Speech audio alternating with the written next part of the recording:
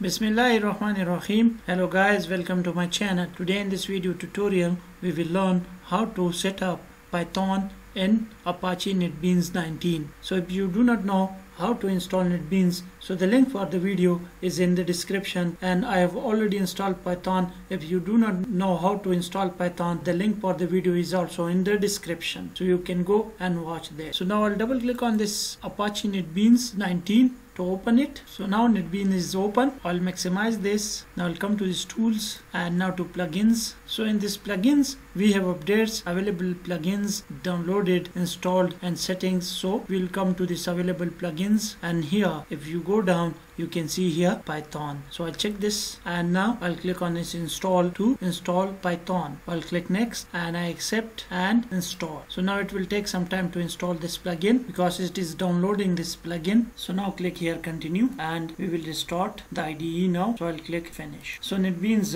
restarted and it is installing some dependencies. So now we will create a Python project. So I'll go to this file and new project Python. Click this and Python project and click next, and here we will give our Python project name. So I'll name this first Python PRJ, and now I'll click finish to create the Python project. So it has created us this project. So this is a function and it will print hi, and we are passing this NetBeans from here.